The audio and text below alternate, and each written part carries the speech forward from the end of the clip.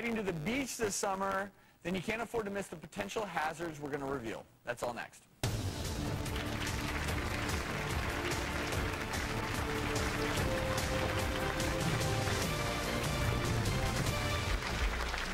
I'm talking about jellyfish stings. I can't believe you brought live ones here on the stage.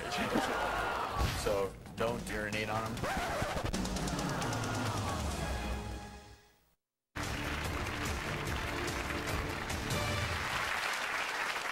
Today we're letting you know how to avoid summer dangers that may be putting your health at risk. Next on our list, beach dangers. Every year, 100 lives are lost to dangerous rip currents in the ocean. Danger in the water. Flags are flying, telling swimmers to be aware of strong rip currents. Rip currents are the leading surf hazard for all swimmers. Every year in the U.S., rip currents cause more than 100 drownings. 80% of our rescues are made in these rip tides, and today they're just every 200 yards you see another one. Extra lifeguards had to be called in today, and just about every tower is manned. So would you know how to survive if you got caught in a rip current? Well, here to show us how to survive is B.J. Fisher. He's president of the American Lifeguard Association.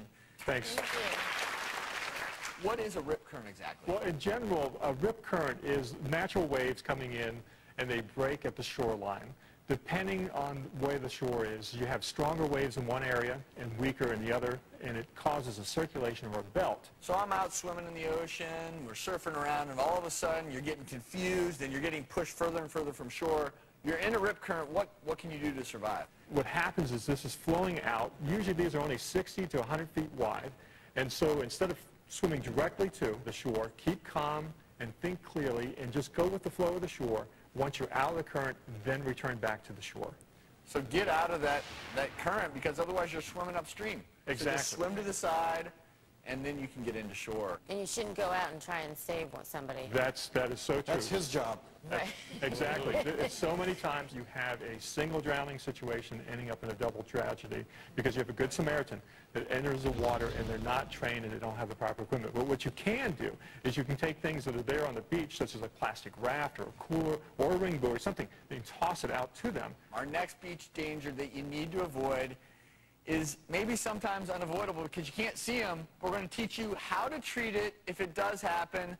I'm talking about jellyfish stings. If you've ever been stung by one, you know they can be incredibly painful. So BJ, come up here and hang out with our fun friends here. I can't believe you brought live ones here on the stage. And everyone in the audience is going home with one of these today.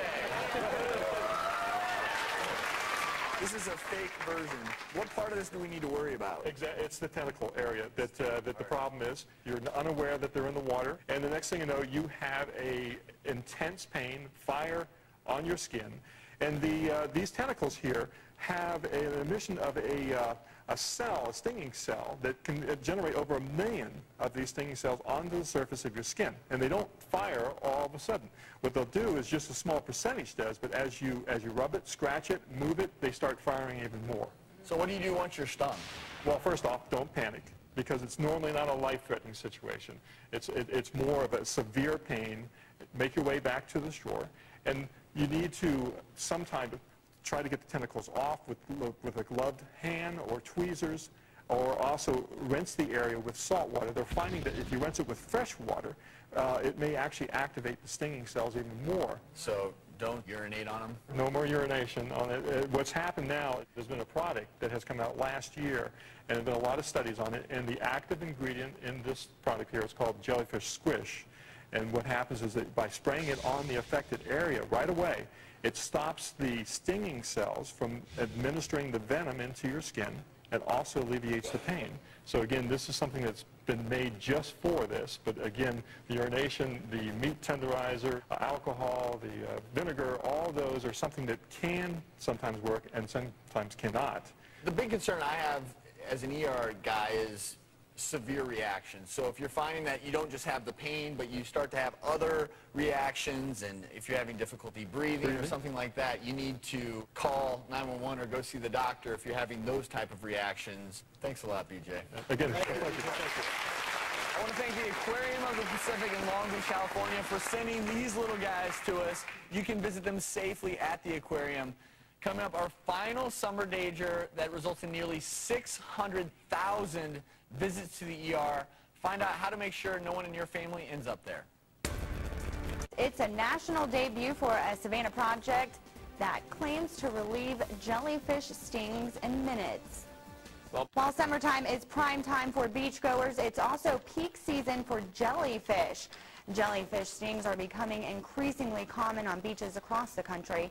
The burn lasts about 3 hours and can leave itchy red welts for days. But a new product developed and sold right here in Savannah called Jellyfish Squish claims to relieve the sting in minutes, and doctors agree. The product was featured on today's episode of The Doctors, which airs right here on WJCL. What's happened now, there's been a product that has come out last year, and there have been a lot of studies on it, and the active ingredient in this product here is called Jellyfish Squish. And what happens is that by spraying it on the affected area right away, it stops the stinging cells from administering the venom into your skin. It also alleviates the pain. Jellyfish Squish is made by Coastal Solutions that is located in downtown Savannah. While summertime is prime time for beachgoers, it's also peak season for jellyfish. Jellyfish stings are becoming increasingly common on beaches across the country. The burn lasts about 3 hours and can leave itchy red welts for days. But a new product developed and sold right here in Savannah called Jellyfish Squish claims to relieve the sting in minutes, and doctors agree. The product was actually featured today on the episode of The Doctors, which airs on our sister station, WJCL. What's happened now, there's been a product that has come out last year, and there have been a lot of studies on it, and the active ingredient in this product here is called Jellyfish Squish. And what happens is that by spraying it on the affected area right away, it stops the stinging cells from administering the venom into your skin. It also alleviates the pain. Jellyfish Squish is made by Coastal Solutions. They are located in downtown Savannah. While summertime is prime time for beachgoers, it's also peak season for jellyfish.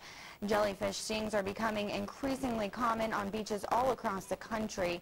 Now, the burn lasts about 3 hours and can leave itchy red welts for days. But a new product developed right here and sold in Savannah is called Jellyfish Squish, and it claims to relieve the sting in minutes, and doctors agree. The product was featured on today's episode of The Doctors, which airs right here on